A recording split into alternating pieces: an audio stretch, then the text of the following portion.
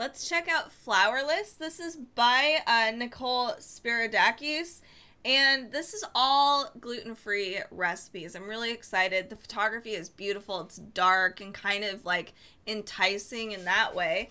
So let's look at the table of contents. This book was published in 2014, so it's a little older, but it's still beautiful.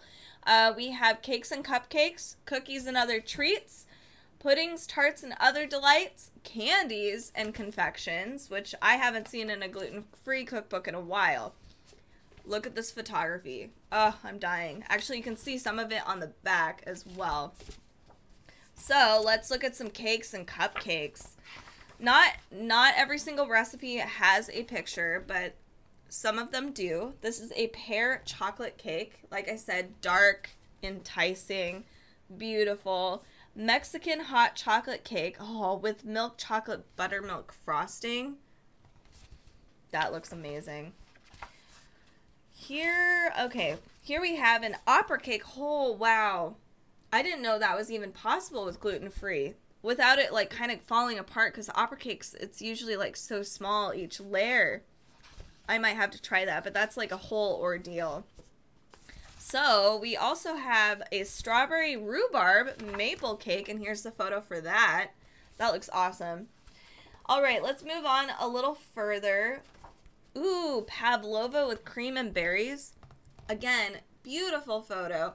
I like that we have a variety of different difficulties throughout, and we have different measurements. So we have grams for more precise bakers and, you know, anybody that's not American. And then we also have the American like cups and, you know, tablespoons, etc. So we have different measurements right here, so you don't have to find a conversion chart, which is really nice. And again, the recipes are, they have serving size on top, but a variety of different kinds of desserts with different difficulties makes it just more appealing to me. Sometimes I like to whip something up really fast, like some of these cookies. And then other times, you know, I want to make like a really elaborate cake.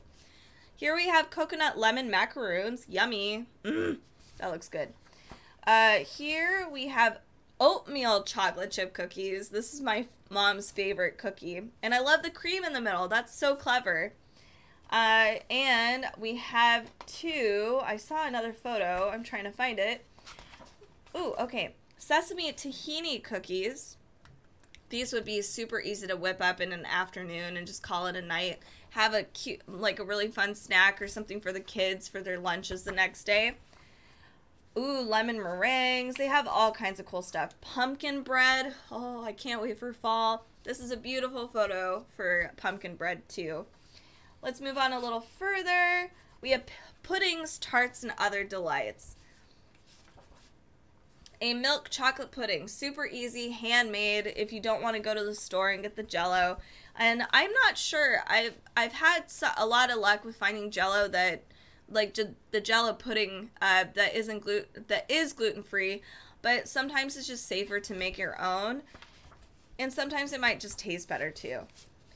Buttermilk nutmeg panna cotta. Oh, wow, that looks so good.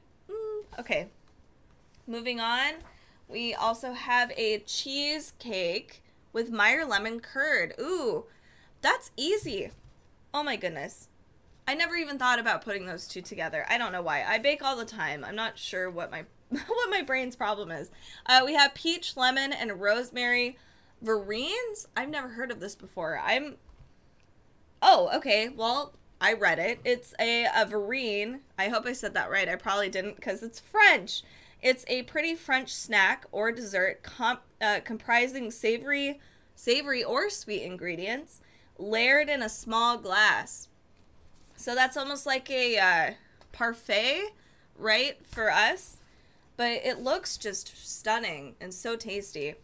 Anyway, this is a really cool cookbook for those of you that are gluten-free. I'm gluten-free, so I always try to find different cookbooks out there because sometimes they do things really well. Sometimes it's like, oh, I don't know. This one I have a lot of hope for. I love the photography. Everything looks really delightful. So good. So this is Flourless. For naturally gluten-free desserts, This is by Nicole Spiridakis, and the photographs are by John Lee, so very cool stuff. If you are looking for more cookbooks, join us on Facebook, Instagram, Pinterest, and Amazon Live. We do a lot of stuff over there, so stay tuned for that. And you'll see us popping up every once in a while streaming live, so you can actually chat with us for all of our live streams. Make sure to comment, subscribe down below, and let us know what cookbook you want us to go through next.